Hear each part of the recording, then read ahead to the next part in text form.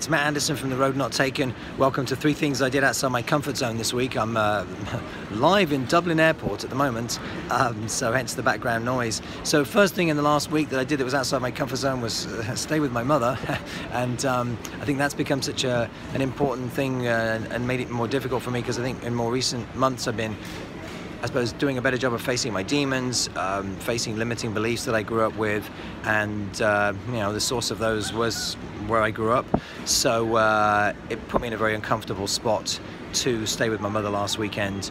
And I guess that's enough about that, really. Again, the principle for me sharing these isn't so much to go on at great length about myself, but to model, walk the talk, to encourage anyone watching this to do the same, to do things proactively, as often as you can, quite frankly, that are outside your comfort zone. So my goal is 3 times a week, a minimum, the things to reflect back on, and it just keeps it more top of mind, makes me more proactive about doing things.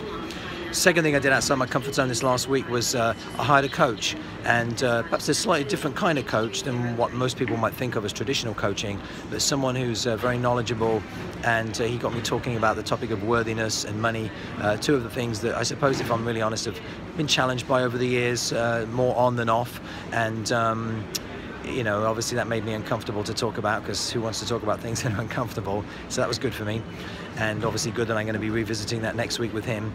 And then the third thing that was, I suppose, was outside my comfort zone was a business opportunity that came my way on Tuesday.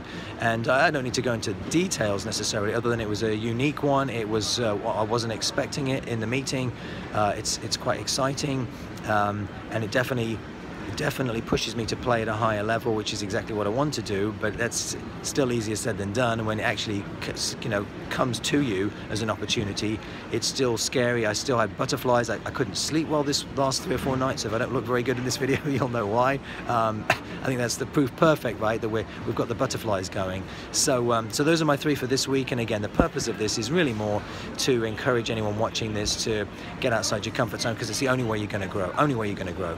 Best of luck with that, and I'll report back again in a week. Matt Anderson, The Road Not Taken.